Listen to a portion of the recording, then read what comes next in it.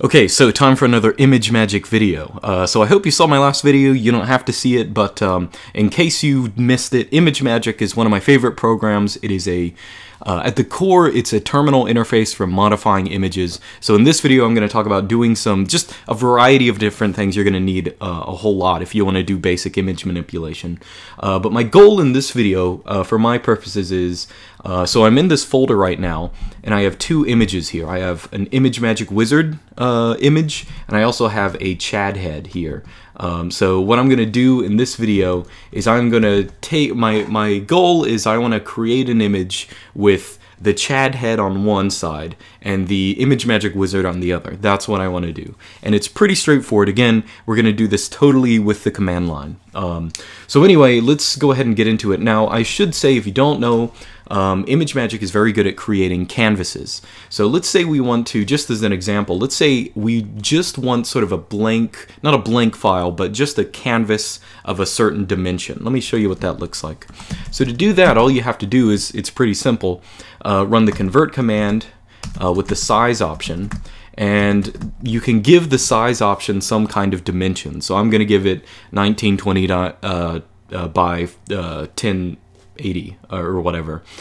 So that's going to be the dimensions of the image, and then you can just, what you want to do is say canvas, and then colon, and then the color that you want your canvas to be. So let's say I want it to be dark blue, and then I'll give it a name for this file. So let's say out.png. Now once I run that, you're going to see that it is now created this blank file, out.png. It's just nothing but a blank canvas. So here's what we're going to do. We're going to create a canvas and simultaneously put our two images on top of it. But we're going to have to do some more modifications before that, but let's just see what it looks like. So if you saw my last video, if you want to add different images, if you want to make a composite image including multiple different images, it's pretty straightforward to do. You just give the name. Let's say I want to add in CHAD head, and then after CHAD head you put in composite. So if I run that, what's going to happen is that now this output, it's nearly all blank, but it's put this image into the top left corner. In the same way, I can actually go ahead and add in, let's see, we'll put in I am wizard. I'm actually going to put this up here so you can maybe see a little better. So I'm going to put in I am wizard, and then I'm going to put composite after that as well. So you always have to put composite after the image input. Now once I run that, our output file is going to look like this. So you see there's the CHAD image, and there's the Imagemagick wizard, which is humongous. Now the reason it looks like this is because Imagemagick does not automatically resize images to fit, the first input or something like that. It doesn't do any of that stuff.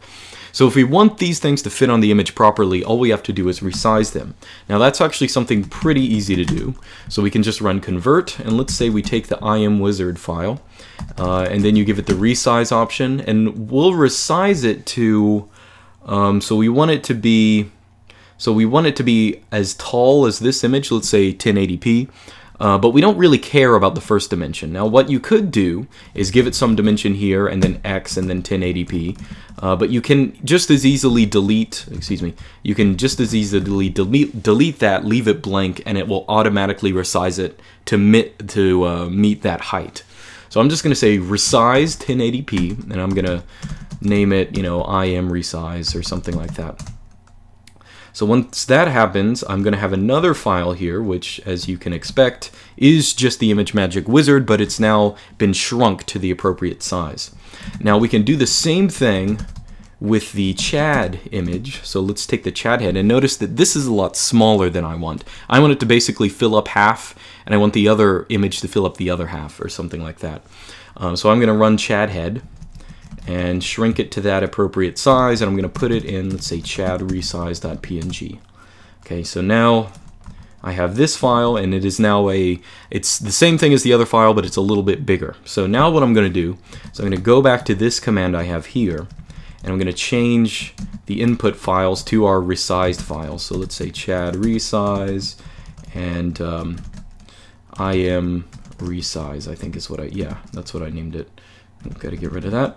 So if I run that now and refresh this image, you're going to see that now both of these images are correctly, they're about at the right size, but of course this still isn't exactly how we want it.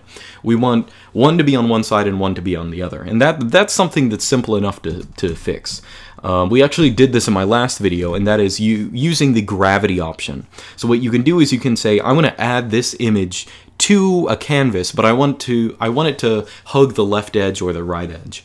Now how you do that is right before we have CHAD resize, we can specify gravity, and then we'll say west, because we want to make sure that it's on the west side. Now it sort of already is, but you know, we'll just put it in for good measure. And then before the Imagemagick file, the wizards, I'm going to put gravity and then east. Now I'm going to run that, and you will see that now we have these two images on separate sides of the file. It looks much more better. But it's not perfect. There are some things I want to change. For example, notice that because of how the CHAD image actually looks, he's basically at the very edge of the image. I want him to be a little closer to the center. Now you can change that just as easily. So what you do is you can go to, let's see, I think you put it right before the image name. You can say, actually, maybe it's after. I don't know. We'll find out. Active experimentation. What you can do is use the geometry option, and the geometry option allows you to specify two different numbers of pixels to offset this by. Now I'm pretty sure the first one is width, so let's say we'll add 150 pixels, and we're going to keep this one as 0 because this is going to be a height, or you know, the height of it, and it's about at a fine height. So I'm going to run that again and hope that works. It did not work. I think that's because it does need to go after the CHAD resize image name. Oops. So I'm going to put that in here. So yeah, CHAD resize, then geometry after that. Hopefully that works. Yes, that's exactly what I expected. Just the second time. I still expected it though. So yeah, and so now we have a much nicer image. We have these two images on the canvas. So that's pretty much what we want. We want this composite image that of course, we didn't have to do anything special for. We really just run this command, and that's all we need. But I think I'll improve this. I think I'll use this for the thumbnail, just again because I'm lazy.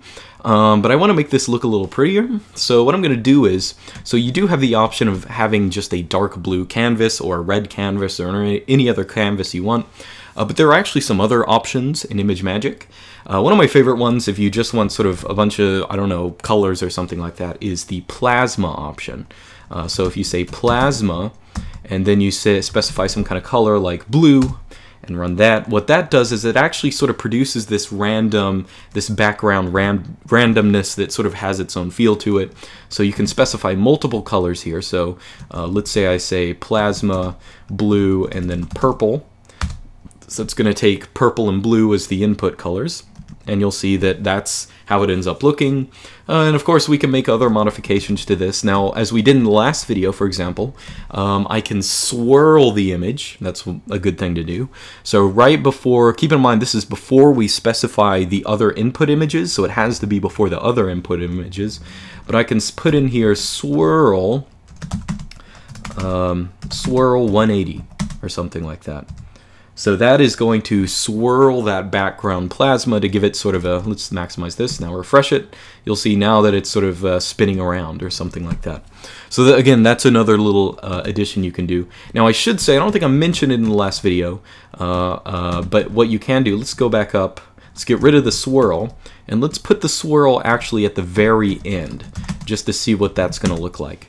Now, if you get a feel for how Imagemagick works, we're just, like the order of the arguments you put them in is changing how Imagemagick is processing them.